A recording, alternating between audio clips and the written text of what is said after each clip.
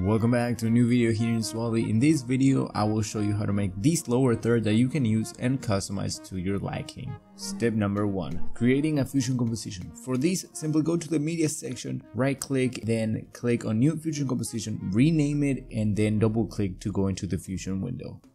To create our base, we're gonna add a background node, and then we're gonna bring the alpha all the way to 0. Step number 2, shaping the lower third. The first thing we're gonna do is we're gonna right click on our viewer, go to guides, and then we're gonna select show guides. After that, we can select our background and then create a new background node by clicking here, and that will automatically create a new merge node. Then we can go to the color section and then choose whichever color we want our shape to have. After that, we're gonna add a rectangle to create our shape mask. With the rectangle selected, we're gonna click on an ellipse to create a next mask, and then change the paint mode to minimum. After these, we're just reshaping it to whatever shape that we want. In this case, I'm just gonna speed up through that process.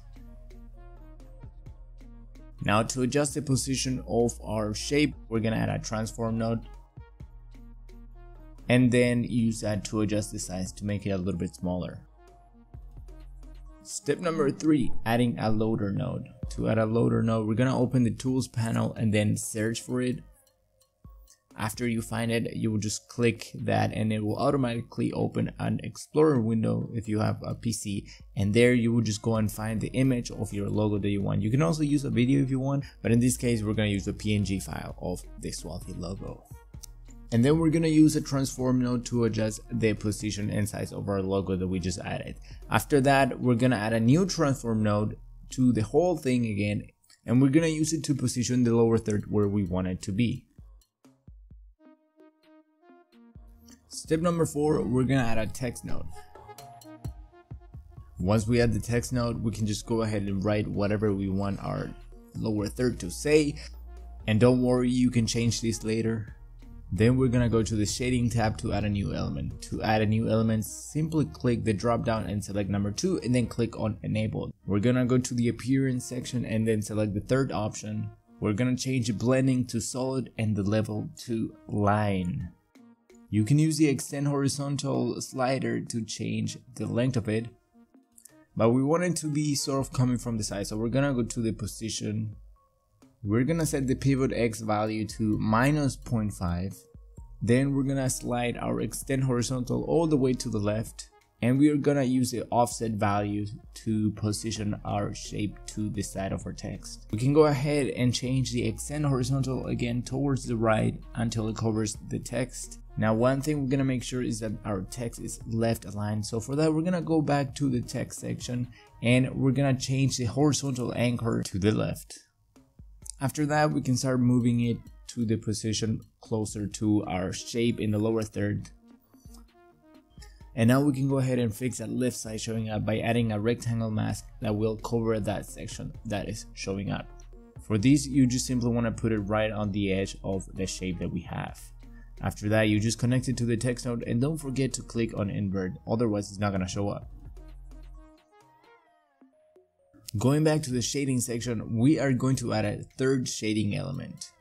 We're gonna repeat the same steps by changing the blending and the level, but you will see that this one changes a little bit, so we're gonna have to go and fix these by adjusting a few settings. First, we're gonna change the offset positions to 0. And after that, we're gonna change the priority to bring our shape forward. So the priority has to be a bigger number than the previous element. We're also gonna go to the softness section and change the X and Y values all the way to 0 to have a sharper shape.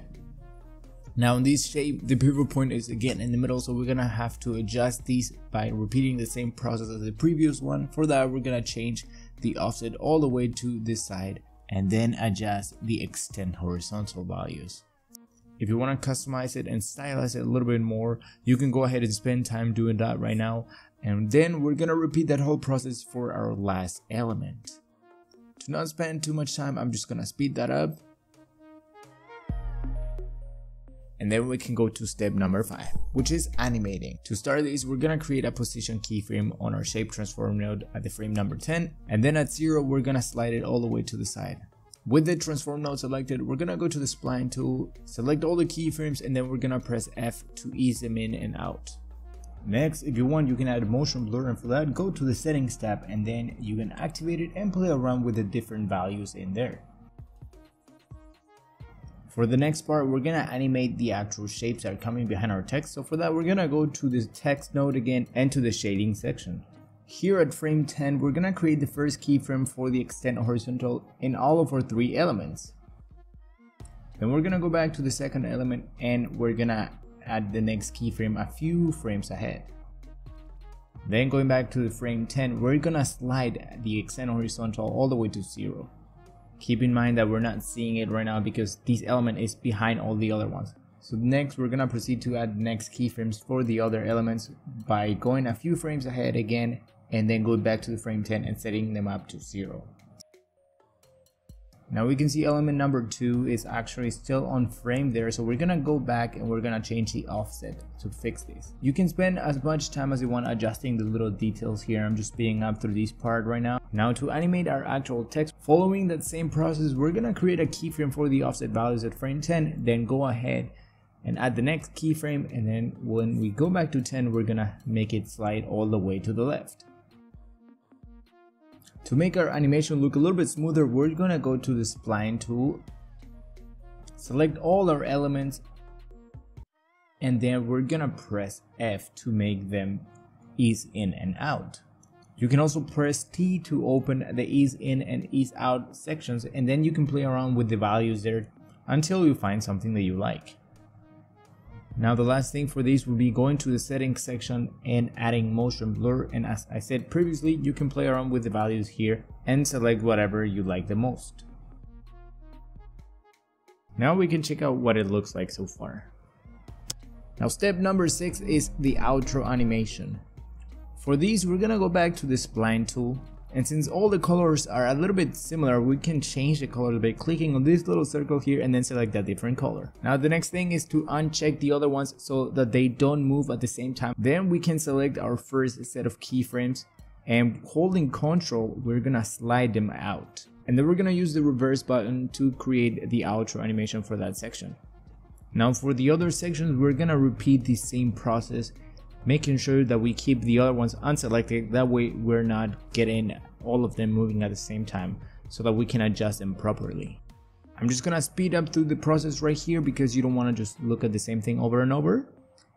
And then that is pretty much it for the animation on that section. Now the next part is to animate our shape section of our lower third, and we're gonna create a keyframe on the same frame that the other ones disappear. And then a few frames forward, we're gonna slide it all the way to the left. After that, we can go to the spline tool, select them, and press F to make the sliding a little bit more smooth. And that's how you can create a lower third that you can reuse and add different logos to it if you have to.